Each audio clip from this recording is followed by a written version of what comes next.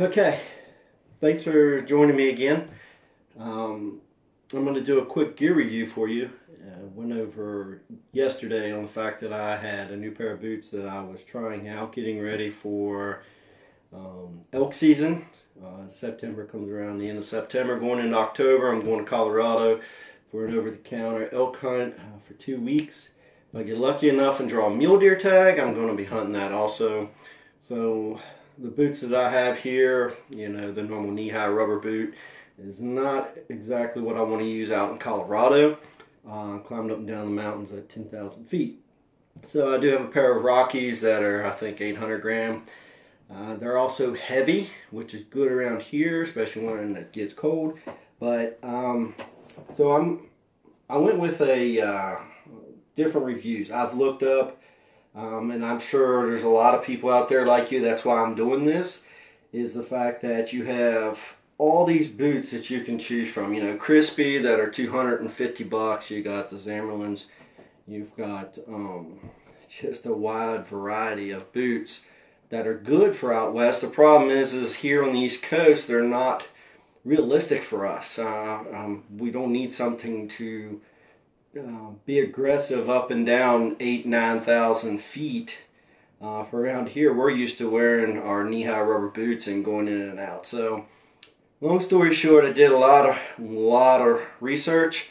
I wanted to get a boot that I can actually use around here for hiking, but at the same time not break the bank. Let's face it, a lot of us are true working people.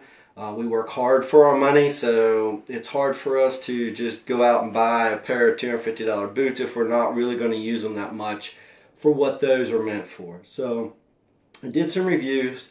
I read a lot.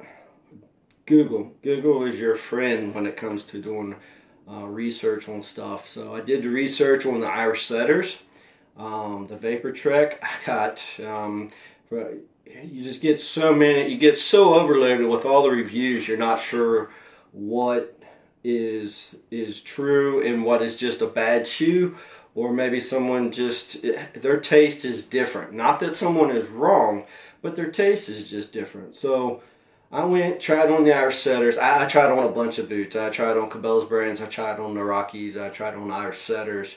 There was another brand I tried on that was a pretty decent, Danner.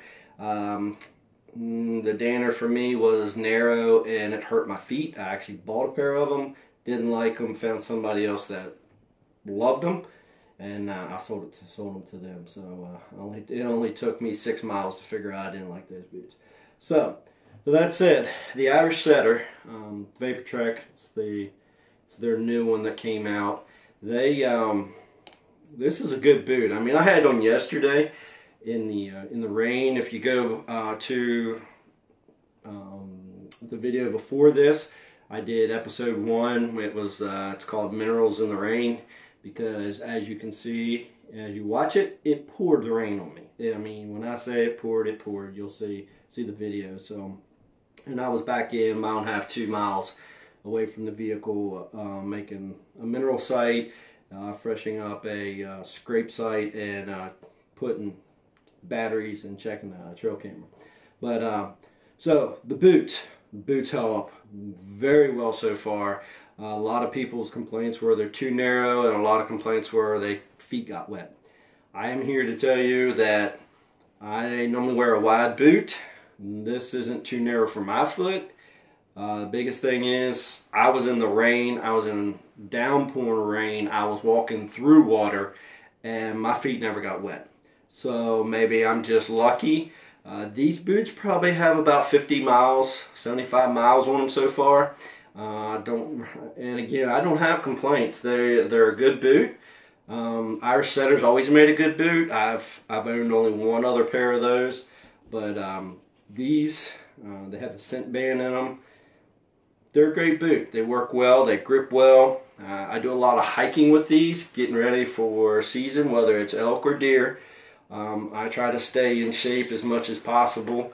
I do a lot of hiking. Put my 18-month-old son on my back. He's about 30 pounds with a carrier, and we'll hike about 10 miles every day. with these boots up and down the mountains, and don't have a problem. So really like the boot. I think the boot is something, if someone's looking for a boot that is like a tennis shoe that doesn't need a break-in, that is good for traction, this is a good boot. Now again, they work for me as far as waterproofing goes. I know there was a lot of complaints that they weren't. I can't say that I had that problem. So with that, good luck. I hope you like this review on the boots. If you have any questions, leave a message below. I'll answer it. I'm going to do some more reviews here, so keep an eye out. I'm going to do a review on the Tacticam 5.0 wide that I filmed all day yesterday with in the rain, and how it turned out for you. And again, go watch that video. Anyway, stay tuned, and thank you again for watching the video. And if it helped you, give a thumbs up. Have a good day.